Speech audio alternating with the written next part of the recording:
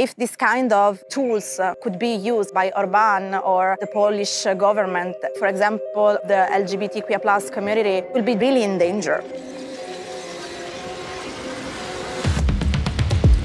Immaginati di camminare per strada, di arrivare all'angolo e trovare un poliziotto che ti chiede i documenti. Gli dai i documenti, te li controlla, ti ridà il documento, fai altri 50 metri e un altro poliziotto ti chiede i documenti, controlla chi sei, ti ridà i documenti.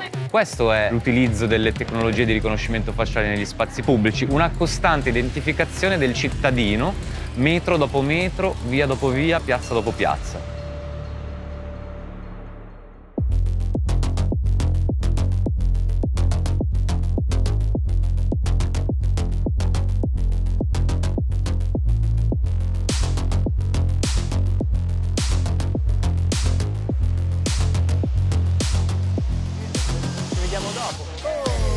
Hermes Center è la prima organizzazione no profit italiana che si occupa di tutela e promozione dei diritti umani digitali. La sorveglianza di massa biometrica è uno dei più grandi problemi della nostra epoca, ovvero è quella sorveglianza che stati, governi, forze dell'ordine ma anche aziende private fanno sui singoli cittadini attraverso l'utilizzo dei loro dati privati biometrici, volto, iride, voce e quant'altro.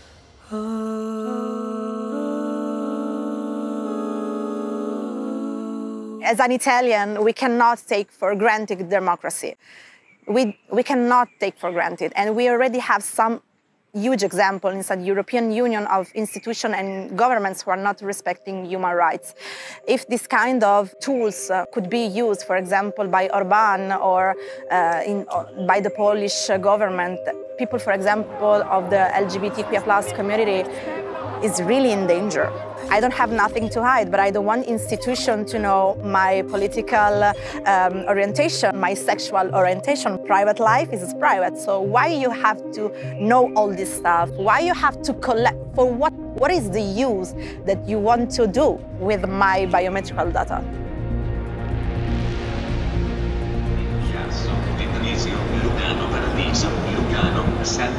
We are going to Como. We're on a train. Como was the first Italian city to install facial recognition cameras in their park. What we did as journalists, we did an investigation to uncover how this system was put in place. So we realized that Huawei approached the municipality of Como, buying in the idea of this smart and safe city, so they acquired this system. The system was not only facial recognition cameras, but there were also algorithms on top of that would be able to detect loitering, for example, or also even detect if there were people behaving in a strange way.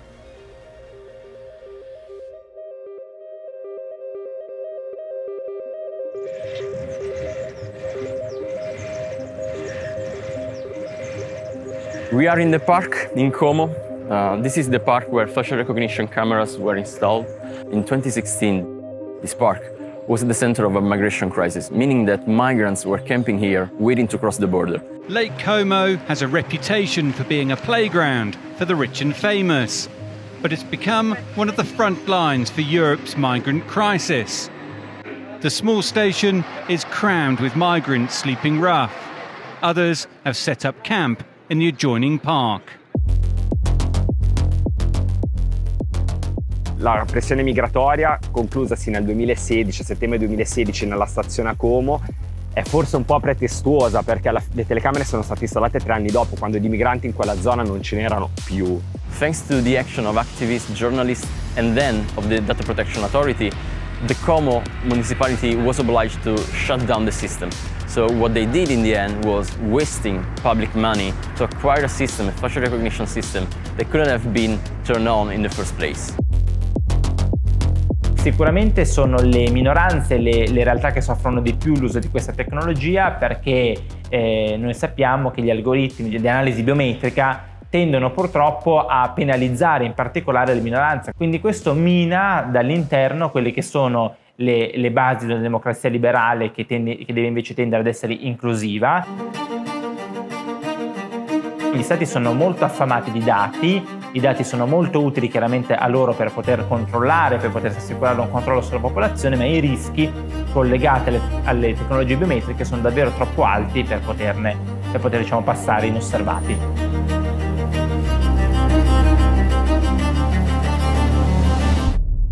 I would like to introduce a ban on remote biometric identification, such as facial recognition systems. If we allow facial recognition in public spaces, then we basically allow for mass surveillance of every individual. Artificial intelligence is much like fire. It can be useful, but also it can be dangerous. And therefore, we need to set rules that will make sure that artificial intelligence is useful for the society and not dangerous.